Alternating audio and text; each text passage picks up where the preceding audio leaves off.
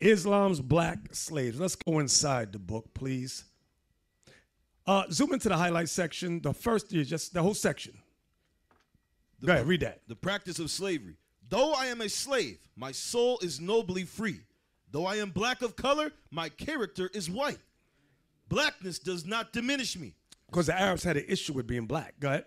As long as I have this tongue and this stout heart, some are raised by means of their lineage. The verses of my poems are my lineage.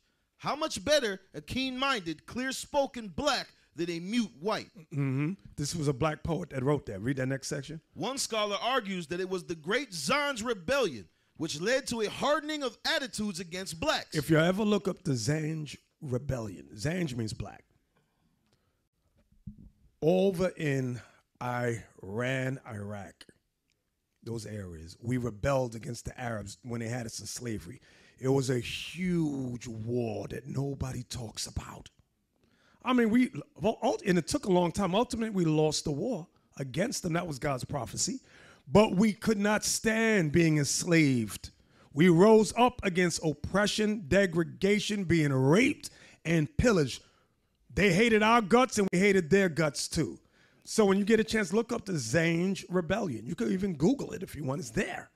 Okay, right. They were slaughtering us, and we was killing them, and they was killing us. This was over in, I think it was Iran.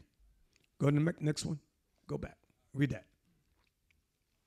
Come on, read. One scholar argues that it was the Great Zanj Rebellion which led to a hardening of attitudes against blacks. So they had a bad attitude against us. Go ahead, because we rebel. What, you do not like being a slave? Habib, I made you, I treat you good. I cut your penis off. I treat you good. Yeah, you cut my penis off. That's why I'm going to kill you. Go ahead, I'm sorry. That the black Africans came to be held in contempt in spite of the teaching of Islam. Yeah, to hell with the teachings of Islam. And there emerged in Islam literature many previously unknown themes expressing a negative attitude towards blacks. Y'all see that? Give me the next page. The use of slave eunuchs. You know what a eunuch is? When they cut your penis and your balls off. That's what they did that to thousands of us so that we could not procreate, so that we could dedicate ourselves to them. It emasculates you. You know what that is? Yep. Your whole devotion was to your master. You didn't have no desire for a woman.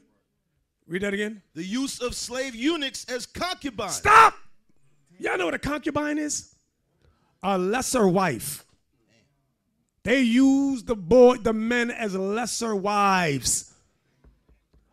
Read it again. The use of slave eunuchs as concubines by some merchants in 19th century Morocco points to a feature of Islamic society that affected the treatment of young male slaves. See, that affected the treatment of young male slaves. Go ahead. Whether they were eunuchs or not. Also, you didn't even have to have your penis cut off. They said, I like you and I want you. Allah Akbar. Jump down. Hodgson explains, sex between males entered pervasively into the ethic and aesthetic of upper classes. That's them rich Arabs. Go ahead. As in some classical Athenian circles, it was assumed that a handsome adolescent, beardless, youth, or even a younger boy was naturally attractive to any full-grown man, and that the man would have sexual relations with him if the occasion arose. You know what that means? My wife, one of my 5 wives, they all got their period. I can't get none tonight, so come here, little boy. Come here, Habib. Come here, Raheem. Come here. Go ahead, that's what it means. For instance, if the youth were his slave, alongside sex relations with his women, many love lyrics, particularly in Persia, were conventionally and explicitly addressed by male poets to males. So some of their poetry, their lyrics, it was men singing to men. You would think like them. Well, let me leave Luther Vandross alone. He's gone. I'll leave him alone. Go ahead, read on. Yet, Hodgson adds, the Muslim stereotype of such sexual relations answered the idea of the sex act as an act of domination. Yes, that's like in jail. Y'all know in jail, you're the dominant one, so you're not gay. No, both of you are. Go ahead. Right. The adult male. The room got quiet, but go ahead. The adult male, as the lover, enjoyed a youth, Probably anally. Probably what? Probably anally. Who was, in principle, passive.